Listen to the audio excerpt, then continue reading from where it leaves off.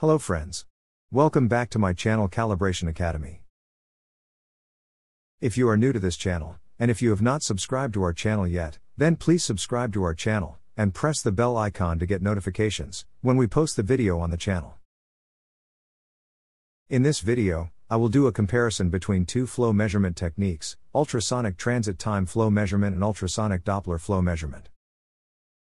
As we know, ultrasonic transit time and ultrasonic Doppler flow measurement are two different techniques used to measure the flow of fluids, typically liquids, in various industrial and medical applications. Here are the key differences between these two methods. First of all, let's do the comparison based on the measurement principle. Doppler flow measurement relies on the Doppler effect, which involves measuring the change in frequency of ultrasound waves as they interact with moving particles such as suspended solids or gas bubbles within the flowing fluid.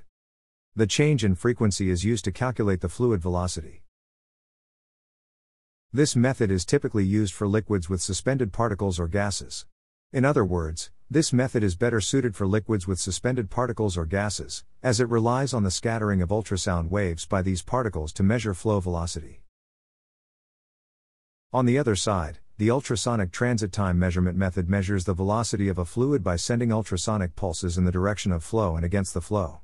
The time it takes for the pulses to travel downstream and upstream is measured. The difference in the transit times is proportional to the flow velocity. This technique is suitable for both clean and dirty liquids.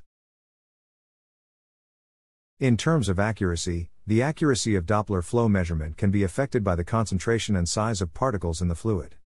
It may not be as accurate as transit time measurement in clean liquids.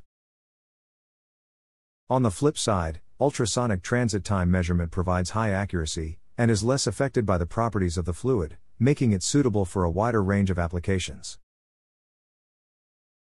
In terms of application, ultrasonic Doppler flow measurement is typically used in applications where the fluid contains particles or bubbles, such as in mining, pulp and paper industries, and some medical applications like blood flow measurement.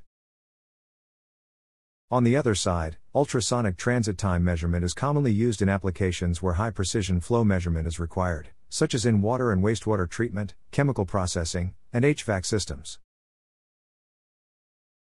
Thank you friends for watching this video.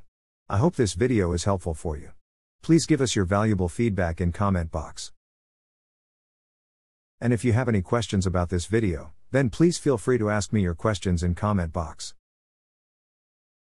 And please like and share this video with your friends if you think our content is informative for you and others.